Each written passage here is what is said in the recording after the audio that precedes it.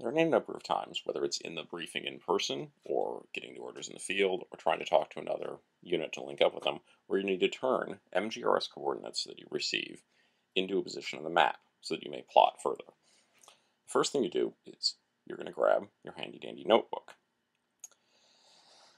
Never try to make the coordinates make sense on the map as you read it live. Always write down things to make sure that you got them correctly and you can refer to them. Then you can call in. Reckless 78, Reckless 78, this is Wave Rider 35. Go ahead.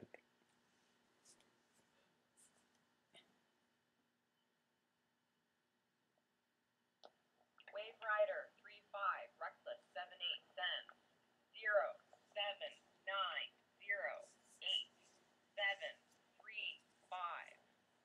How copy? Reckless 78, Wave Rider 35, good copy, out. Then, and probably before you actually confirm they're good, you should look at it and make sure that there's an even number of letters. I always draw this little line between them. In this case, since we have 8, we need to make sure we have 4 on each side. 2 on each side, or 3, or 5 is also acceptable, but there's always an even number of digits on any MGRS coordinates. Then, we're going to start plotting it on the map. First thing you do is coordinates are always found by going across, then up. So look at either the numbers in the middle of the map or the numbers along the edge. Always take the first 2 digits regardless how many you received. So first we're finding 0, 7.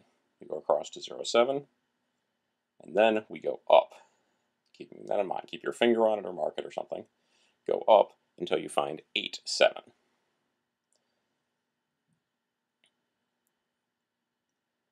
Which we've marked here, though it's a little off the map. Then, since they did give us additional digits of accuracy, we can try to find more information. The 4-digit with 2 per side is not giving you a point, it's giving you a grid reference. It gives you the point for the lower left-hand corner of a 1,000-meter square. All additional accuracy does the same. It gives you the lower left point for a 100-meter or 10-meter square. Using another scale lets us get down to 100-meter or even to a certain degree 10-meter accuracy. The scales exist, but instead you're already carrying one around probably.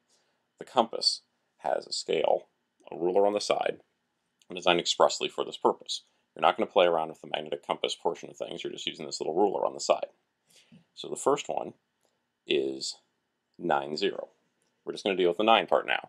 So whenever you go left to right, you can always look at the numbers and you count 9 from the left side. And that's about 9 across.